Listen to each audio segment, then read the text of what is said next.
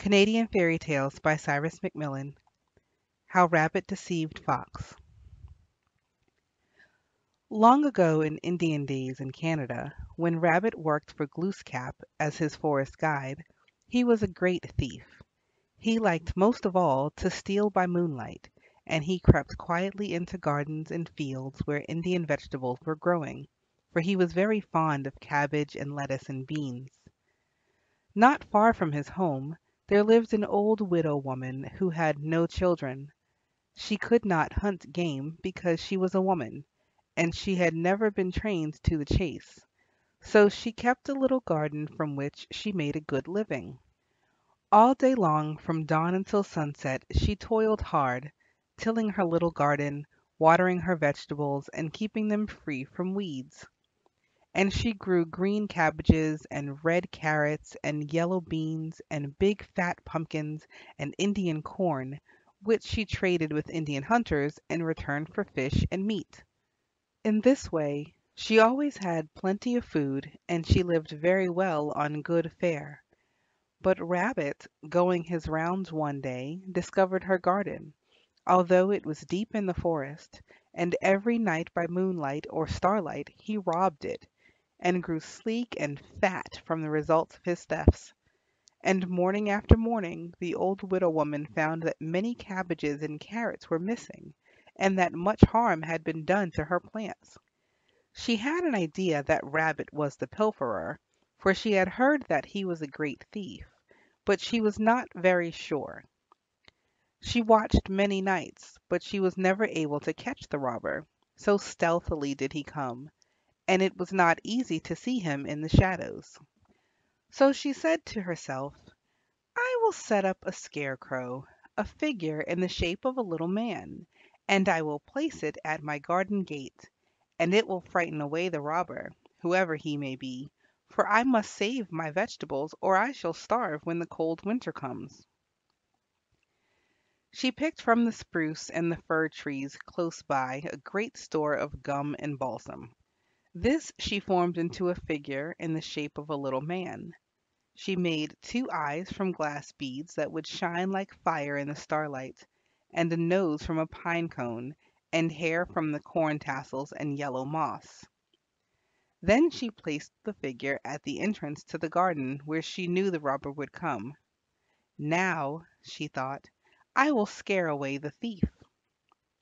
When night fell and the moon rose above the trees, Rabbit came along, as was his custom, to steal his nightly meal. As he came near the garden very softly, he saw in the moonlight what he thought was a man standing in the path by the garden gate. The moon hung low over the forest, and there was a thin gray mist on the earth, for it was near to autumn, and the nights were already cool, and the figure of the little man looked larger than human in the misty light, and it cast a long black shadow like that of a giant on the grass.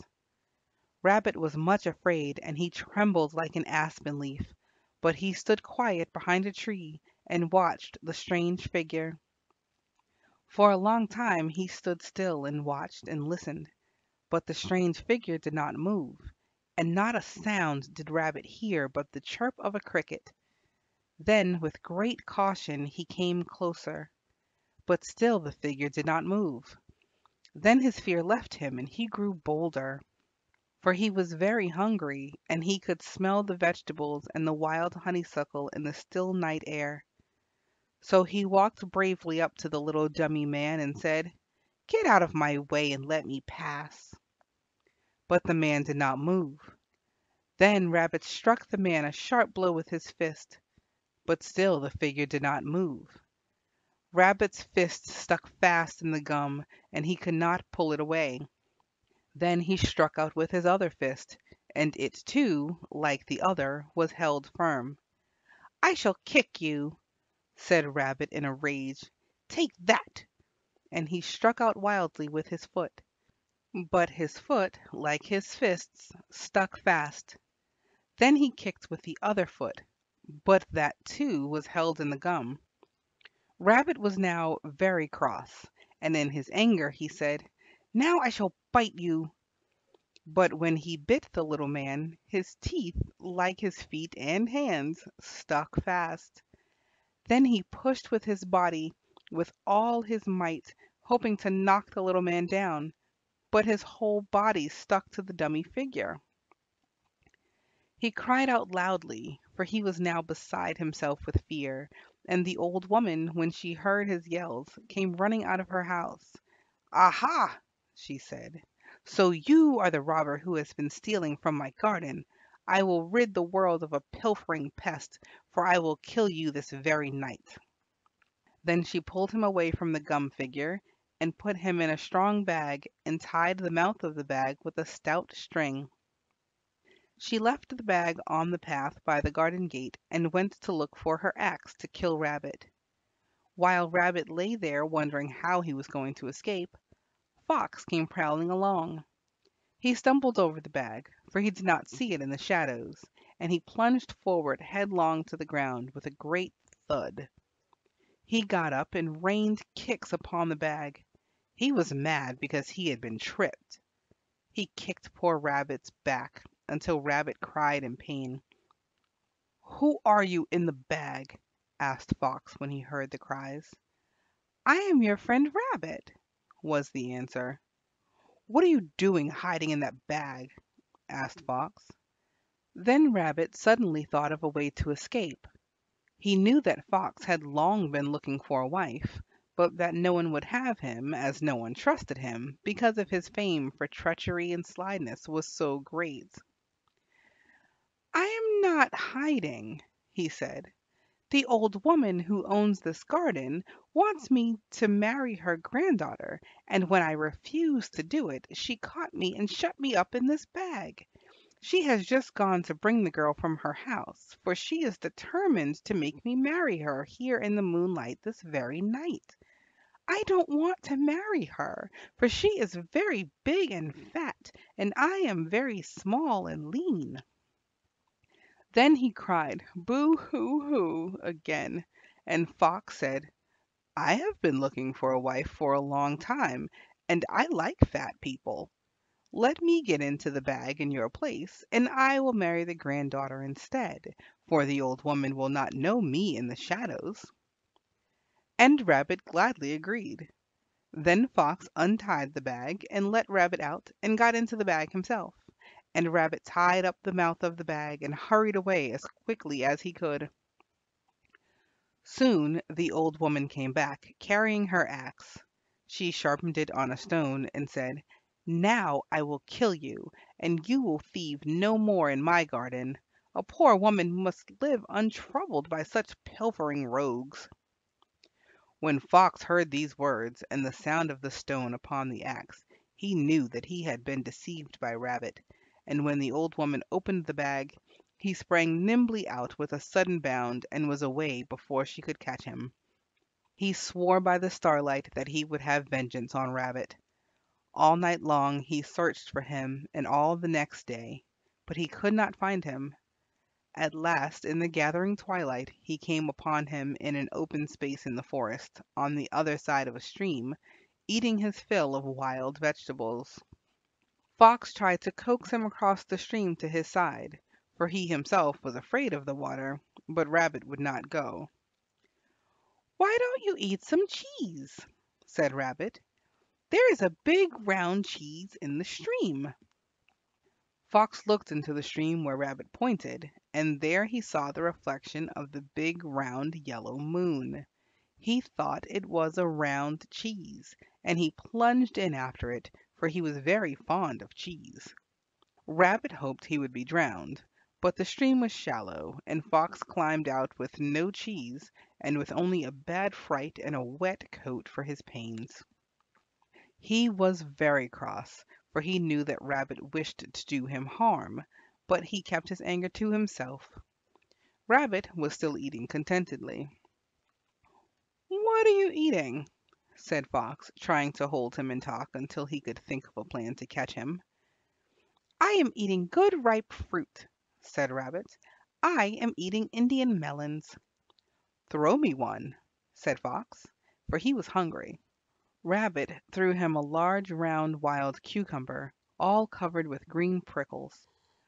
"Swallow it whole at a mouthful," said Rabbit. "It is very good that way." It was night, and the moon shone dimly through the trees, and Fox could not see what he was eating.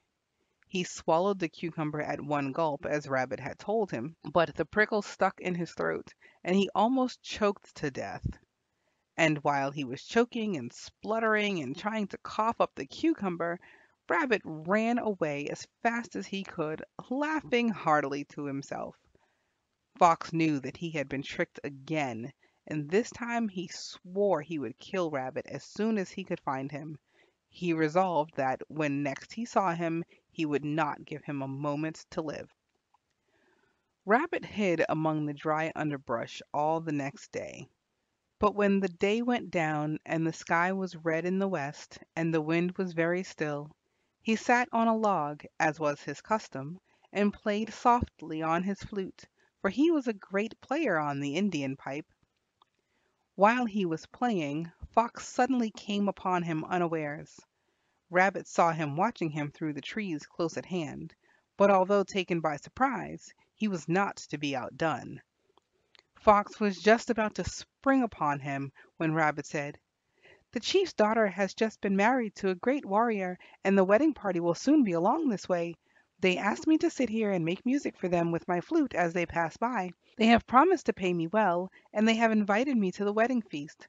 Come and join me and play too, and you will be well paid, and we will go to the wedding feast together and get good things to eat." Fox thought he would let Rabbit get the pay he had been promised, for he was a very greedy fellow.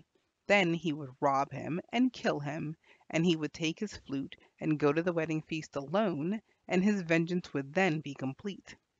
So he decided to let his anger cool for a little time, and he said, "I have no flute, and I cannot therefore make music, but I will sit with you to see the wedding guests go by." But Rabbit said, "Take my flute. I have another at home. I will go and get it, for there is yet time." So Fox took the flute and began to play loudly, and Rabbit slipped hurriedly out of sight, pretending to go for his Indian pipe.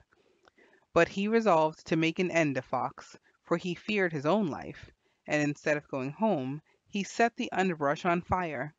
He kindled the fire at many places all around the log on which Fox sat. Fox could not hear the fire crackling because of the loud music of his flute, and he thought the light was but the bright light of the moon, and the fire was almost upon him before he knew that he was in danger.